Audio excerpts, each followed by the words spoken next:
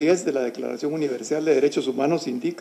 all came down to this, a handwritten sheaf of notes with which José Rubén Zamora made a last-ditch attempt to prove his innocence. After a trial which both he and international rights organisations have denounced as a politicised persecution. This was the verdict. José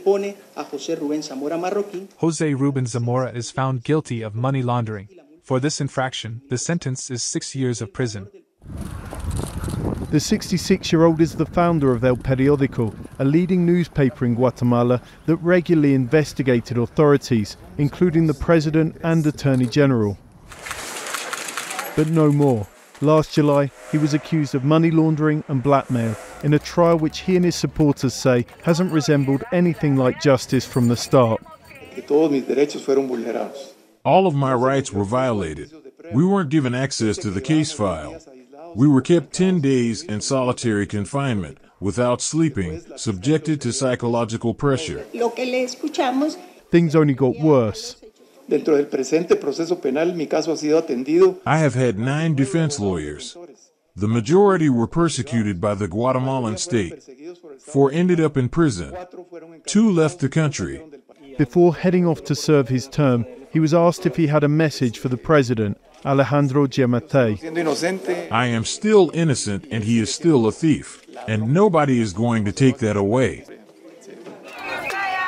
Under President Giammattei, dozens of judges, prosecutors and journalists have been forced to flee the country or wound up in prison, say civil rights organisations. It's a backlash orchestrated by Guatemala's minority elite after a UN-backed anti-corruption commission put them under the spotlight before being kicked out of the country in 2019, says Claudia Ordóñez from Article 19.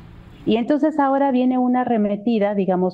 comes the revenge against operators of justice and journalists who had a moment of freedom and calm to do independent, critical work.